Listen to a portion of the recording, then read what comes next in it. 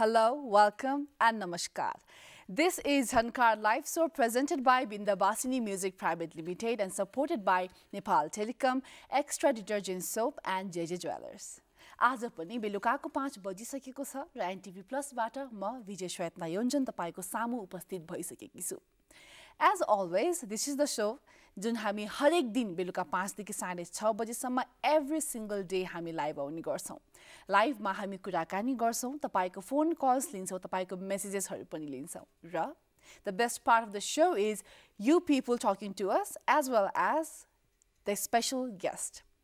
यस कार्यक्रममा हामी नेपालमा रहनु भएको विभिन्न क्षेत्रमा विभिन्न सेक्टर्सहरुमा आफ्नो योगदान दिनु भएको स्पेशल सुपर ट्यालेन्टहरुलाई लिएर आउँछौं. Some of them are very young, 16, 17 years old हुनुहुन्छ भने some of them are someone जसले यो क्षेत्रमा 30-40 वर्ष भन्दा पनि बढी समय उहाँहरूले योगदान दिइसक्नु भएको छ. र आज पनि I have two people here as my guest, as our guest for you people who are, if you are a party lover, then you obviously know them. आज भन्दा 20-22 वर्ष अगाडि उहाँहरूले आफ्नो करियर डीजे डिस्को जकीको रूपमा स्टार्ट गर्नुभएको थियो. यति लङ टाइममा रहेको उहाँहरूको एक्सपिरियन्स के रहेको छ पहिला र अहिलेको कम्प्यारिजनमा त्यो समयमा कस्तो थियो अहिले कस्तो छ. We'll talk about everything. But for now, you know I always do this. उहाँलाई तपाईको सामु इन्ट्रोड्युस गराउनु भन्दा पहिला तपाई सबैलाई म वेलकम गराउन चाहन्छु with a very welcome song. Please enjoy and don't go anywhere.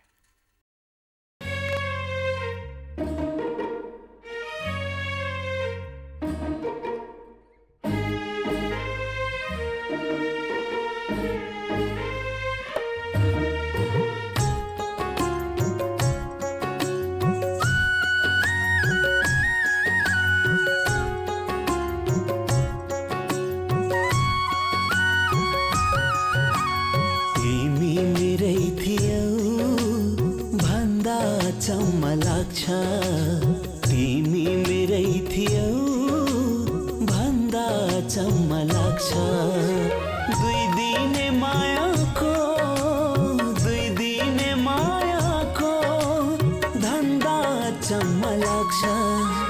धन्दा चम्म लाग्छ. तिमी मेरै थियौ भन्दा चम्म लाग्छ.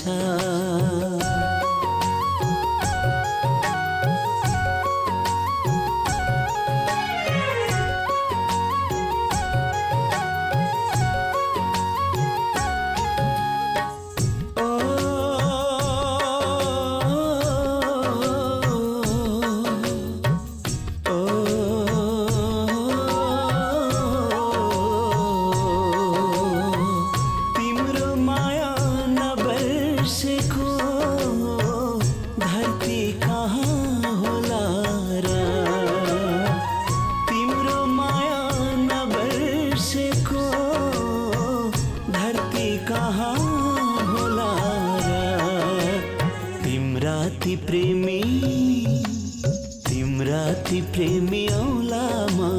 गन्दा चम्म लाग्छ. तिम्राती प्रेमी औलामा गन्दा चम्म लाग्छ. दुई दिने मायाको धन्दा चम्म लाग्छ. तिमी मेरै थियौ भन्दा चम्म लाग्छ.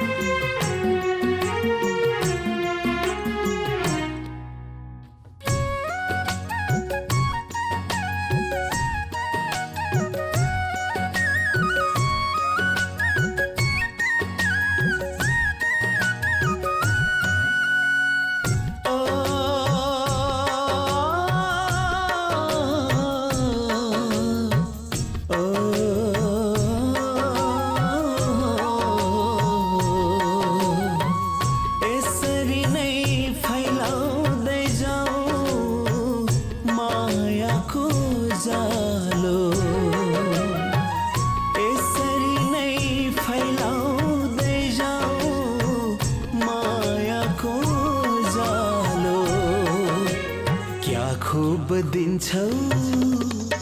क्या खूब दिन्छौ मायाको चन्दा चम्म लाग्छ क्या खूब दिन्छौ मायाको चन्दा चम्म लाग्छ दुई दिने मायाको धन्दा चम्म लाग्छ धन्दा चम्म लाग्छ तिमी मेरै थियौ भन्दा चम्म लाग्छ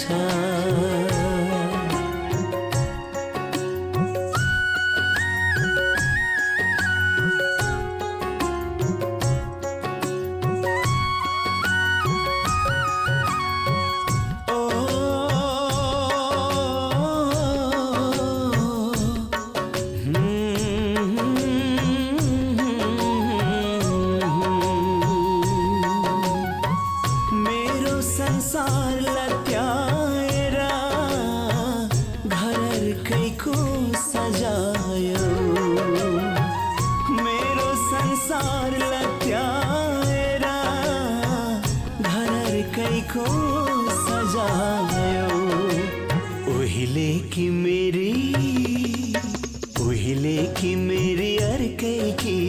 बन्दा चम्म लाग्छ उहिले कि मेरी अर्कै कि बन्दा चम्म लाग्छ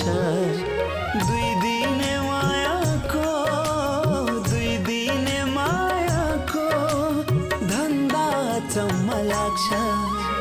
धन्दा चम्म लाग्छ तिमी मेरै थियौ भन्दा चम्म लाग्छ तिमी मेरै थियौ भन्दा चम्म लाग्छ दुई दिने मायाको धन्दा चम्म लाग्छ धन्दा चम्म लाग्छ तिमी मेरै थियौ भन्दा चम्म लाग्छ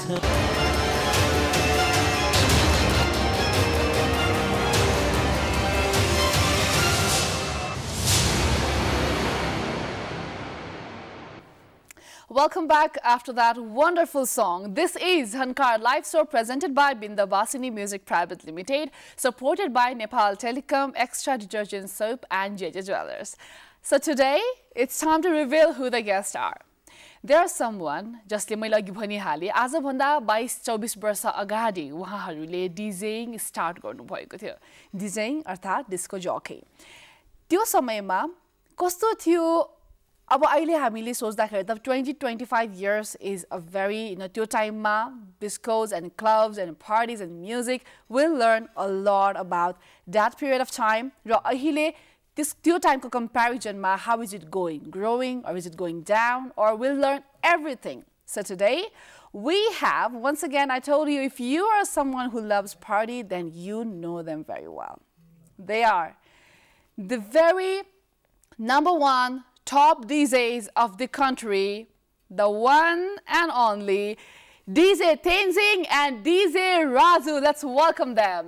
Welcome. Hi. Namaskar. Welcome. Dai. मैले दाइ नै भन्छु है बानी त्यही भएर म दाइ भनेर नै कुरा गर्छु यता पनि. So आज अहिले how is it everything? अहिले के भइरहेको छ? अझै पनि पार्टीजहरुमा you are still DJing? Yeah, parties हामी त भनौं जन्मेकै पार्टी जस्तो लाग्छ. DJ को लागि.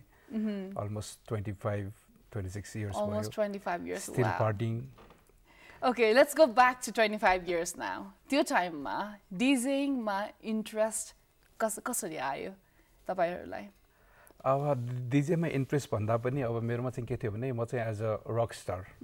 मेरो चाहिँ रक ब्यान्ड थियो एउटा. हजुर. अनि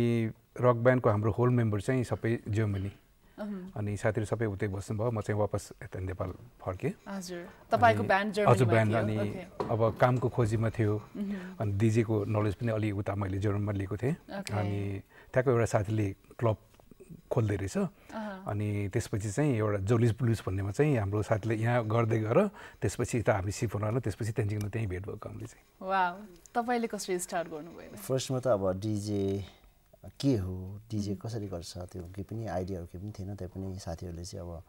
त्यो क्लबमा एउटा म्युजिक बजाउने पार्टको काम गर्नुपर्छ मतलब त्यसलाई डिजे भन्छ त्यसको चाहिँ काम अब उहाँले भन्नुभयो जस्तै हाम्रो एकजना दाइ हुनुहुन्थ्यो विमल गुरुङ दाइ उहाँले चाहिँ जली ब्लुज क्लब खोल्नुभएको थियो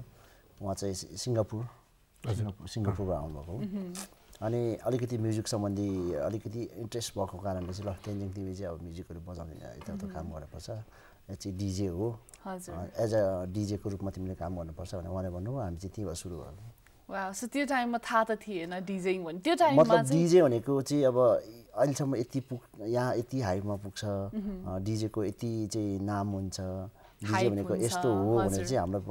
थाहा नभए पनि म्युजिक बजाउने मान्छेलाई चाहिँ डिजे भन्छ भनेको चाहिँ थाहा थियो हामीलाई अनि त्यो टाइममा अब नेपालमा त अझै त्यो जति पनि चाहिन्छ नि इक्विपमेन्ट्सहरू जति पनि टेक्निकल सामानहरू हुन्छ त्यो टाइममा त केही पनि थिएन होला नै थियो त्यो टाइम पनि थियो तर प्लेट चाहिँ अलिकति गाह्रो थियो अरू इक्विपमेन्ट्स स्पिकर वाइज चाहिँ सबै इन्टरनेसनल क्वालिटी आउँथ्यो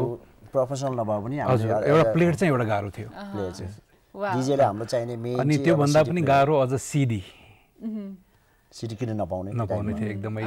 पाए पनि एकदम एक्सपेन्सिभ थियो अलमोस्ट 1500 पर सिडी थियो त्यो बेला वाउ त्यो टाइममा ओ माय गुडनेस टिभीमा त्यो गाना लन्च भएको 2-3 महिना 4 महिनासम्म त्यो सिडी आउँदैन ओके सो इट वाज त्यो टाइममा हार्डै थियो अहिले कम्प्यारिजन गर्दाखेरि एकैचोटि बिचको कुरा छोड्दिउँ हैन एकैचोटि अहिले आउँदाखेरि अहिले केही गाना पाएन भने पनि तपाईं युट्युब सर्च गरेर भए पनि प्ले गर्न सक्नुहुन्छ अहिले त के छ भने गाना रिलिज हुनुभन्दा पहिला कि डीजेको हातमा कि रेडियो कि टिभीमा आइपुग्छ एक्ज्याक्टली भिडियो बन्नुभन्दा अगाडि पनि ऑडियन्समा पुग्नुभन्दा अगाडि नै पनि हुन्छ उले लन्च गर्नुभन्दा पहिला कि डीजे कि टिभी कि कहाँ पुगिहाल्छ wow Alright, so we have a very special guest आज तपाई यदि उहाँसँग कुरा गर्न चाहनुहुन्छ भने तपाईले हामीलाई कल गर्न सक्नुहुन्छ नम्बर भनिरहेको छ 0142000209 0142000209 हाम्रो फोन नम्बर रहेको छ तपाईले फोन गर्न सक्नुहुन्छ र आफ्नो फेभरेट डीजेहरुसँग कुराकानी पनि गर्न सक्नुहुन्छ त्यति मात्र हैन यदि जस्ट इन केस फोन लागिरहेको छैन बिजी आइरहेको छ इंगेज भइरहेको छ जुन तपाईले धेरै भन्नुहुन्छ If that is the case, then तपाईले हामीलाई मेसेज गर्न सक्नुहुन्छ झन्कार लाइभ शो को फेसबुक र इन्स्टाग्राम पेजमा JHANKAAR Jhankar live show type गर्नुहोस् हाम्रो फेसबुक पेजलाई लाइक गर्नुहोस् इन्स्टाग्रामलाई फलो गर्नुहोस् र त्यहाँ तपाईले मेसेजहरु पठाउन सक्नुहुन्छ and I'll read it live right now. So, do it right now. Okay. त्यो टाइममा तपाईले भन्नुभयो भर्खर अब एउटा क्लब खोल्नु भएको थियो भनेर हैन त्यो बेलामा चाहिँ क्लब्सहरु कतिको हुन्थ्यो अलमोस्ट हाम्रो पालेमा 3टा थियो सुरुमा गर्दाखेरि स्टार्टमा जली ब्लुज क्लब डायनेस्टी त्यसपछि मुनसन भन्ने अनि ग्यालेक्सी चाउर क्लब थियो मैले अझै पनि नाम सुनेको छैन बट त्यो टाइम जस्ट थियो नेपालीहरु धेरै जान्थे नेपाली जान्थ्यो नेपाली पनि बेसी जो मान्छे विदेश बसेर आएको हुन्छ उनीहरु बेसी क्लबमा आउँथ्यो यो नेपालीहरुले चाहिँ अब त्यो टाइममा चाहिँ क्लब जानु भनेको एउटा खराब एउटा छोरी बिग्रियो भन्ने टाइपको सोच थियो अब अहिले हेर्नुस् तपाईको हरेक बर्थडे पार्टी हरेक बिहामा डीजे बिना कुनै कामै चल्दैन अहिले चाहिँ एक्ज्याक्टली र एउटा कुरा चाहिँ कस्तो पनि छ भने डीजेङ अहिले आएर चाहिँ एकदमै मैले देखे अनुसार चाहिँ मलाई थाहा छैन होला अझै तर मैले देखे अनुसार चाहिँ जो पनि डीजे भइराछ आजकल अब जहाँ पनि टेक्नोलोजीले चाहिँ अलिकति इजी गर्दैछ तपाई अब मोबाइल एप्स हेर्नुस् डिफरेन्ट खालको भनेको सफ्टवेयर्स पाइन्छ अब इक्विपमेन्ट्स हेर्नुस् एउटा बटन थिच्यो भने तपाई डीजे भइन्छ त्यति इजी बनाइदिएछ त्यो टाइममा चाहिँ हाम्रो के थियो भने सबै चीजहरु म्यानुअल चलाउनु पर्ने अब त्यो डीजे को हरेक अब आफ्नो त्योहरु छ जस्तै टेम्पो पिच के हरेक चीजहरु छ त्यो चाहिँ म्यानुअल चलाउनु पर्ने अहिले चाहिँ अब उहाँले भने जस्तै एउटा बटन सिंक गर्ने बित्तिकै अटोमेटिकली अब त्यो हुन्छ नि एउटा गाना अर्कोसँग सिंक भएर आउँछ अनि ल्यापटपमा त्यो सफ्टवेयर हाल्यो दुईटा गाना राख्यो बटन चलाइदियो डीजे भइहाल्छ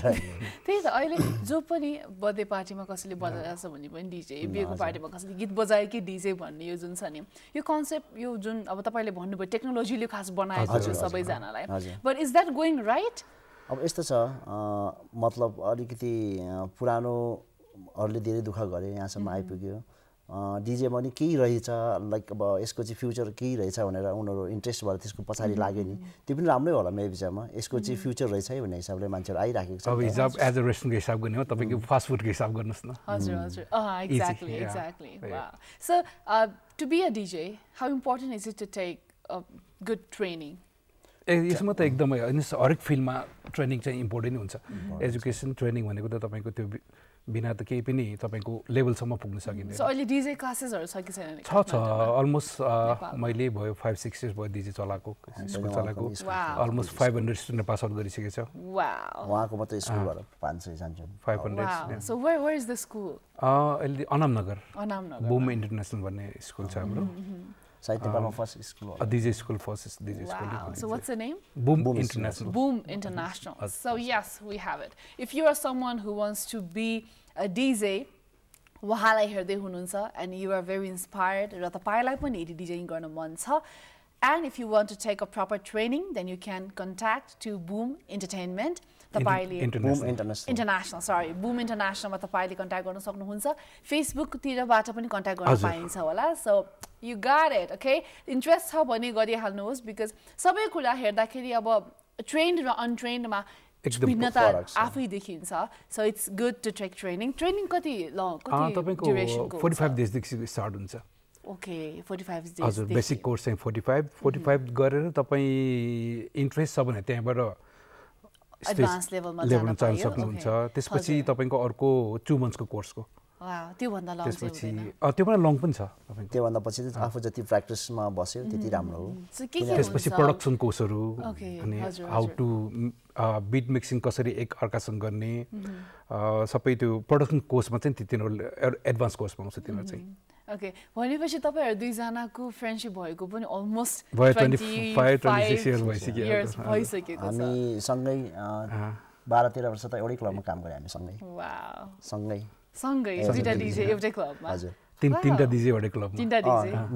अर्को नीलाकाश हुनुहुन्छ उहाँ चाहिँ क्यानाडामा हुनुहुन्छ वाउ सो तपाईहरु भन्दा अगाडि डीजेइङको हाइप कतिको थियो नेपालमा त्यो खास त्यस्तो थिएन मतलब म्युजिक क्लबमा म्युजिक बजाउने मान्छे मात्र भन्ने त्यस्तो मतलब ग्ल्यामर रूपमा त्यसरी सेलिब्रेट रूपमा चाहिँ हेर्ने थिएन डीजे त्यो टाइममा चाहिँ कस्तो क्लबमा अब अहिलेको जस्तो इक्विपमेन्ट पनि थिएन डीजे भनेर मान्छेहरूले त्यो रुचाएको पनि छैन र मान्छे पनि नआउने रहेछ